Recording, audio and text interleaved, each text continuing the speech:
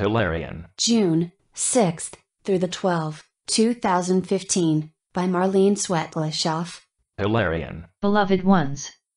As the days move forward, there will continue to be more weather anomalies as the Earth strives to bring balance within. There are many ancient energies that were buried in the past now being brought to the surface. These are recognizable as feelings of sadness, anxiousness, and worry, for in the past, many were the people who lived in constant fear, for their lives were not their own. They were subjugated and literally owned by others who controlled their daily lives with an iron fist.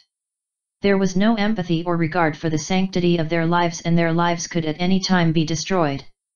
This energy is rising in the collective consciousness of humanity and is experienced with a feeling of heaviness, the sense of heavy burdens which are hard to dissipate and clear.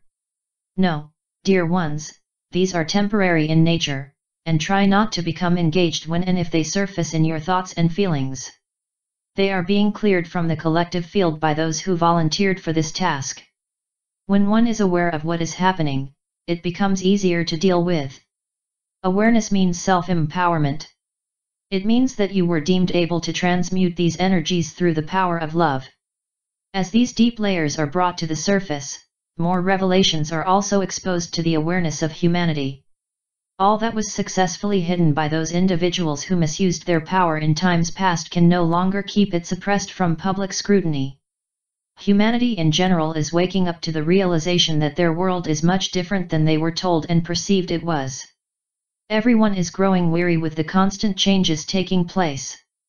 These changes are bringing to light all that needs to be addressed in the world systems, in order that more equitable and enlightened practices replace all that is not serving the individual and greater good of Earth's inhabitants. It is a challenging endeavor but will become easier as these reformations occur. There will come a time when the consensus amongst all the people of the world will be that peace is their highest priority. As it takes root, stay strong and steadfast as that consensus becomes the new reality here on Earth. Your loving efforts are bringing it ever closer. Until next week. I am Hilarion.